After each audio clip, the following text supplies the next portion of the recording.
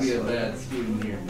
Okay, so what I want to do is just kind of go back through again our variables. So if we're going to take the square root of a variable, ladies and gentlemen, we have to understand that the square root of x squared equals x. And when we kept on going up the list, we said the square root of x to the fourth, that was equal to the square root of x squared times x squared, which is equal to x times x, which equaled x squared.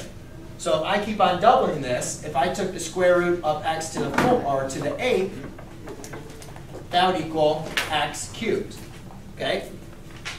So that's just kind of going down the list. But one thing I want you guys to understand, let's kind of go back to this because we know we're taking the square root of something to the 4th power. So we know our answer is going to be squared, but how are we going to take the square root of even this negative number, right? Because can we take the square root of negative numbers? No. But one thing we need to understand is we're not actually taking the square root of the negative number. All right, and I'll explain here in a second. So let's go back and look. If I said square root of x squared, we know that answer would be x. If I said the square root of 3x squared, that's just answer is equal to 3x. If I take the square root of 3 plus x squared, that just equals 3 plus x.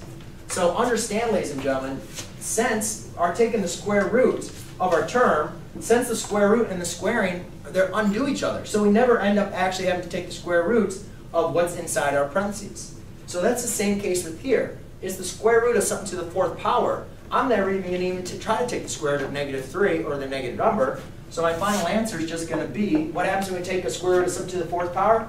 The answer is squared. What happens if our answer is in parentheses? It's still just going to be in parentheses squared. So the final answer to this is -3c squared.